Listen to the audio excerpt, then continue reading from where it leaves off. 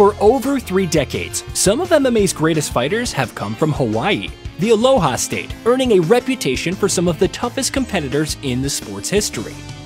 Today, we look at some of the most accomplished Hawaiians to step foot in the cage, from a heavyweight powerhouse to one of the greatest lightweights of all time.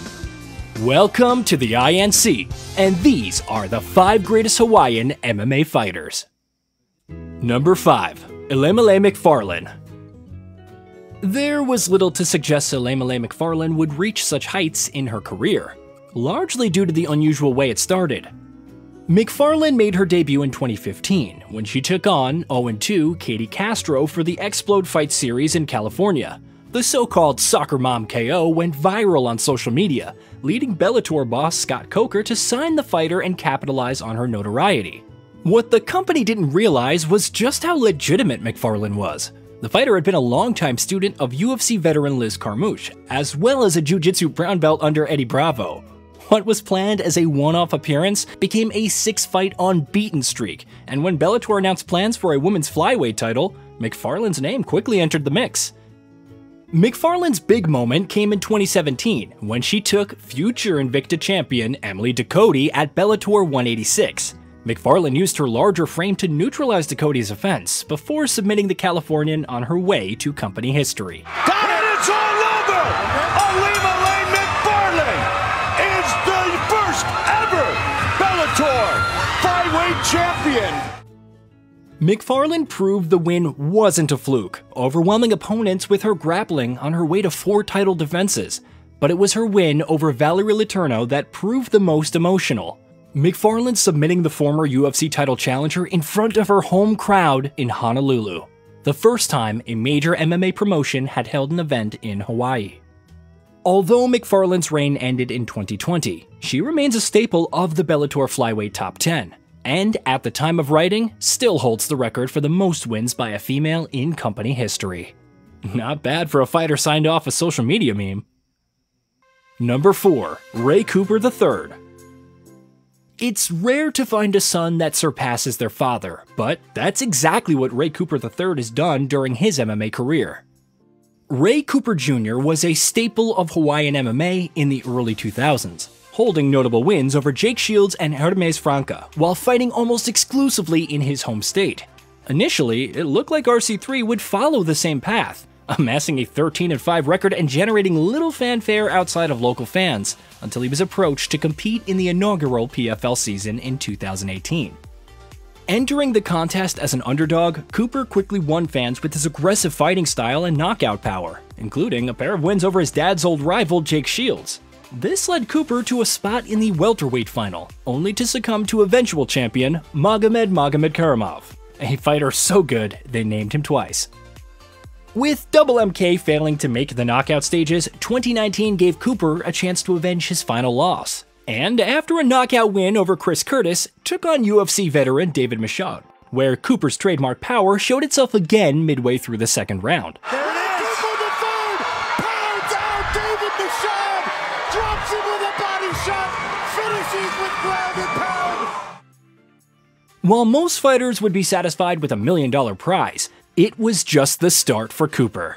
Continuing his form in 2021, including a win over former UFC star Rory McDonald, this led him to a rematch with Magomed Karamov in the season finale, where Cooper put his 2018 demons to rest in spectacular fashion. Big right hands from Ray Cooper.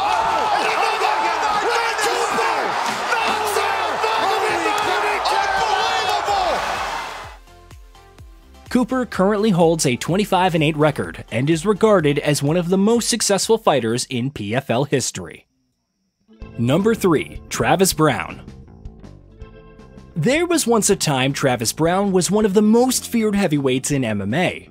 Browne was a comparative latecomer to MMA. After a promising basketball career fell through, Hapa attended his first jiu-jitsu class at the age of 26 before making his pro debut a year later. Following a 9-fight winning streak, Browne was signed to the UFC in 2010, and after making easy work of his first 2 opponents, launched himself into the limelight against Stefan Struve at UFC 130. Oh my goodness! It is all over! Wow!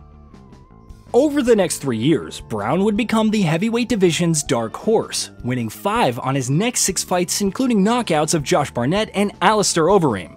While Brown's offense was potent, it was his defense that made the headlines, deterring his opponent's takedown attempts by hammering elbows to the side of their head, knocking them out in the process. The move would become synonymous with Brown during his career, and to this day is still referred to as Travis Brown elbows. By 2014, Brown had claimed performance bonuses in his past 4 fights and was rewarded with a #1 contender match against Fabricio Werdum at Fight Night Orlando. The match proved a step too far as Werdum breached Brown's takedown defense on his way to a one-sided decision. It proved an unwanted turning point as the fighter embarked on a loss of form that saw his durability come under increased scrutiny. Although, he did play a role in ending Todd Grisham's UFC broadcasting career. Get out of there, Travis! Brown hasn't competed in MMA since UFC 213, but his biggest win came outside the cage as the fighter began a relationship with MMA legend Ronda Rousey. The couple marrying in 2017 before giving birth to their first child 4 years later. Number 2. Max Holloway. Max Holloway has spent the past decade defining what it means to be a fighter's fighter. Holloway was thrown in the deep end almost immediately. After just 4 fights on the regional scene, the 20-year-old accepted a short-notice call to compete in the UFC, losing his debut to future champion Dustin Poirier. Despite flashes of brilliance, Holloway's early tenure was defined by inconsistency and youthful exuberance, including a loss to pre-fame Conor McGregor in 2013. From then on, Holloway never looked back. Over the next 3 years, the fighter amassed a 9-fight winning streak that saw him beat some of featherweight's biggest names, including wins over Charles Oliveira, Cub Swanson, and Ricardo Lamas. During this time, Holloway earned kudos for his elite-level striking and aggression, as well as holding the distinction of never being dropped in his entire career. 2017 proved Holloway's breakout year. After beating Anthony Pettis for the interim title, the fighter accepted a match with featherweight king Jose Aldo at UFC 212, where Holloway silenced the hometown crowd to become one of the youngest champions in UFC history. That'll do it! Max Holloway! Max Holloway is the undisputed UFC featherweight champion! Holloway bested Aldo again in a rematch 6 months later, while wins over Frankie Edgar and Brian Ortega confirmed his place as one of 145's all-time greats. Holloway is set to face the Korean Zombie later this year and is still regarded as one of MMA's highest-level strikers, something the fighter has been known to boast about even mid-fight.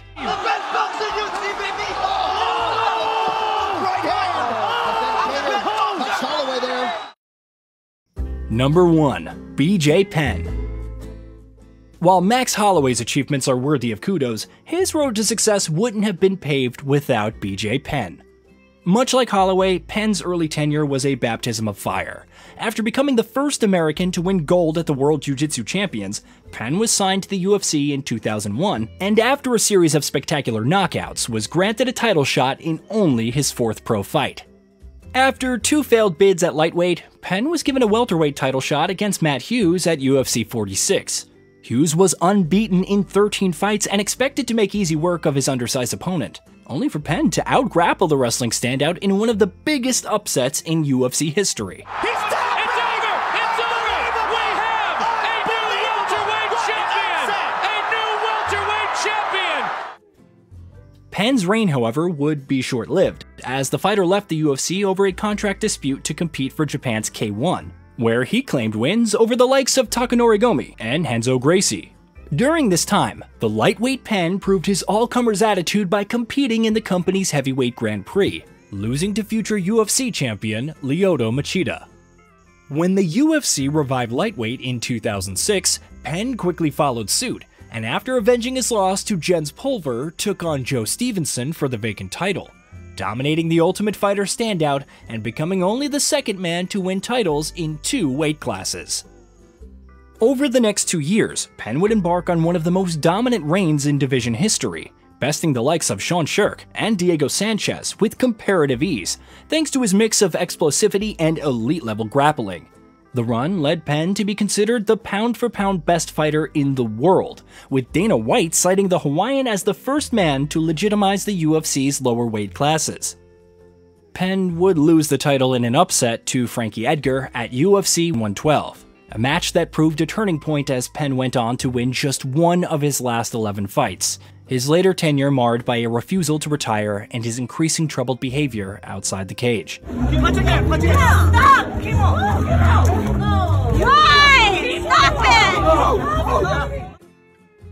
Despite the unsavory later years, Penn's status as a dominant lightweight pioneer remains his greatest achievement, something rewarded in 2015 with his induction to the UFC Hall of Fame.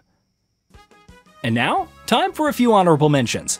Kendall Grove used his Ultimate Fighter win to become a staple of the UFC middleweight division, before challenging for titles in both Bellator and KSW.